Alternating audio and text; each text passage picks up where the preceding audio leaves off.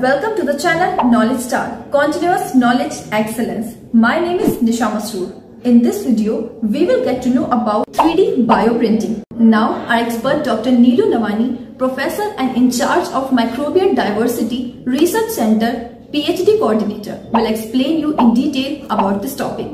So, to get complete information, watch full video without skip. So, let's look at the 3D bioprinting.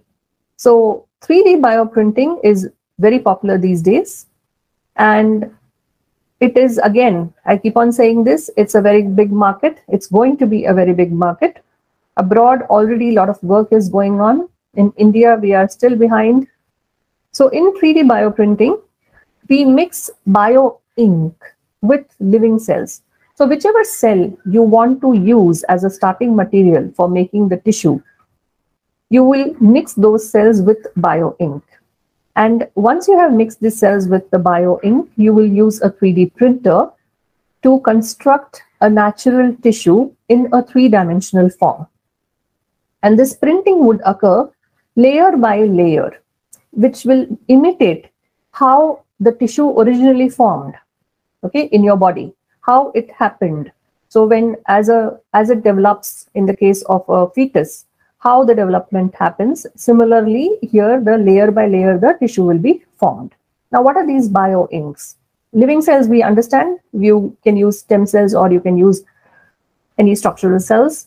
But what are bio inks? So bio inks are your natural or synthetic biomaterials. And what are their purpose? Their purpose is to provide support. Wait. Are you worried about your project, training, dissertation, internship?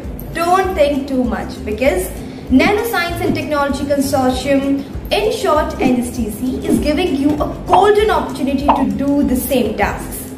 NSTC also conducts workshops on amazing topics.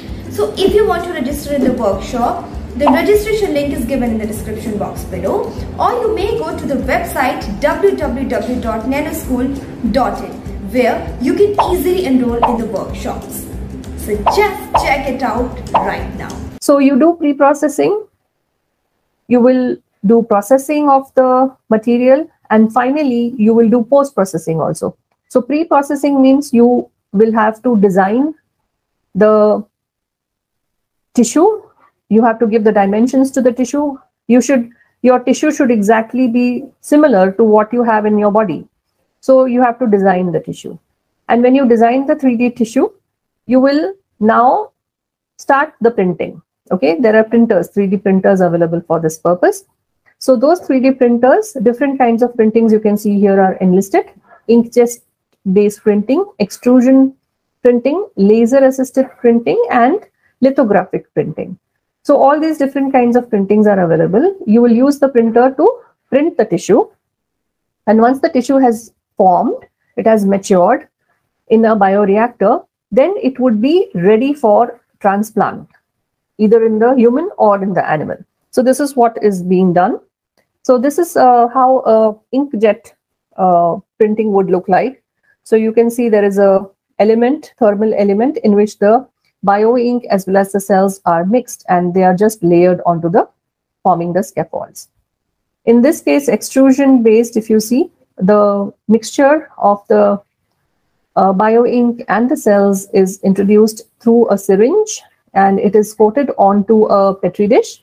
You can always do cross-linking. So cross-linking should be done usually by UV, it's done, and temperature should be controlled properly. You can also do laser-assisted bioprinting. So it's laser-assisted means it will be happening only at a specific point then. Hope you liked the video. Here, I would like to give you an important information that Nanoscience and Technology Consortium, or NSTC, organize the nanotechnology workshops on very interesting topics.